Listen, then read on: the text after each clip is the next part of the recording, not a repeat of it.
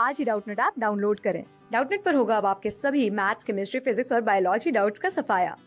बस अपने क्वेश्चन की फोटो खींचो, उसे क्रॉप करो और तुरंत वीडियो सोल्यूशन पाओ। Download now. For a given incident ray as shown in the figure, मतलब इंसिडेंट एंगल जब 45 डिग्रीज है, condition for total internal reflection of the रे will be satisfied if the refractive index of the block will be. तो इसके लिए हम लोग क्या करते हैं, हम लोग दो पोजीशंस पे स्नेल्स लॉ लगाते हैं। पहला तो इस पोजीशन पे, तो हमें पता है म्यू क्या होता है। अच्छा, इस एंगल को हम लोग एंगल आर मान लेते हैं, इसको हम लोग इंसिडेंट एंगल है ना, तो इसको एंगल आई मान लेते हैं। तो this is sine I upon sine are. ठीक है, मतलब क्या, sign 45 degrees upon sine of are, मतलब क्या, mu is 1 upon √2 upon sine are. अभी आप देखो इस ट्राइंगल में ये एंगल तो 90 डिग्रीज है, मतलब क्या, r is equal to 90 minus सी। तो इसको क्या लिख सकते हैं, 1 upon √2 upon sine of 90 degrees minus सी, मतलब क्या, 1 अपॉन √2 अपॉन कॉस सी।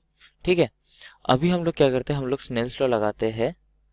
हमारे पास जो ये वाला पॉइंट है, इस पॉइंट पे, ठीक है, तो इस पॉइंट पे हमें पता है mu is equal to 1 upon sine सी।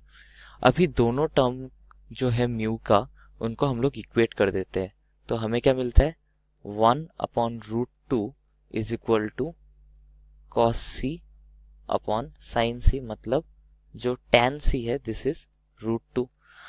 अगर tan सी √2 है तो हमारा sin सी क्या होगा, ये हम पता करते हैं। तो हम लोग क्या करते हैं, एक राइट एंगल ट्राइंगल बना लेते हैं।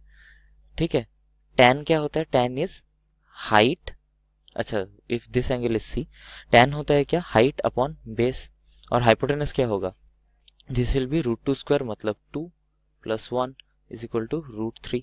ठीक है, तो हमारा साइन सी इज √2/3। अभी हम लोगों को एक और चीज पता है, क्या पता है हमें, हमें पता है refractive index is 1 upon sine सी, मतलब क्या, 1 upon the value of sine see that we have found out. तो हमारा रिफ्रैक्टिव इंडेक्स इज √3/2। ठीक है, क्लास 6 से 12 से लेके नीट, IIT, JEE मेंस और एडवांस के लेवल तक 10 मिलियन से ज्यादा स्टूडेंट्स का भरोसा।